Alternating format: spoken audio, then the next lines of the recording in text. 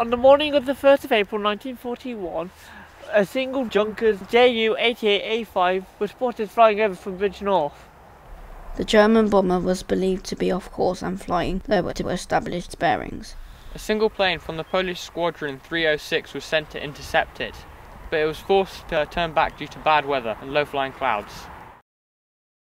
At 09:50 hours, the German bomber flew into the cloud-obscured hillside of Brown Clee, crashing near the wicket. This here is the crash site of the Junkers Ju-88 plane. It took out the tops of the trees for 250 yards before crashing. It exploded on impact, killing all 4 members of the crew. It is said the tops of the trees that it took out are still visibly different from those around them. There were still 4 live bombs on the plane which had to be defused.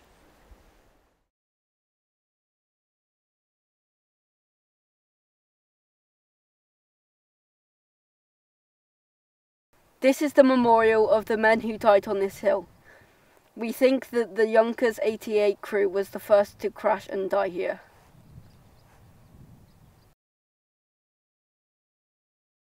We're here at RAF Cosford today to investigate Junkers Ju-88.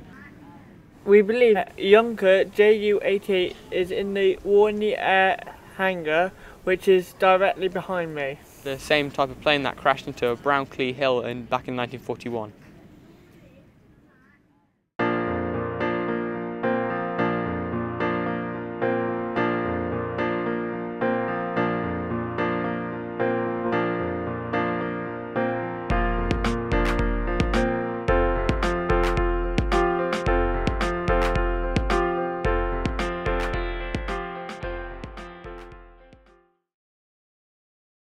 Mechanic Chase German Military Cemetery is the final resting place of the 4 crew members of the Junkers Ju-88.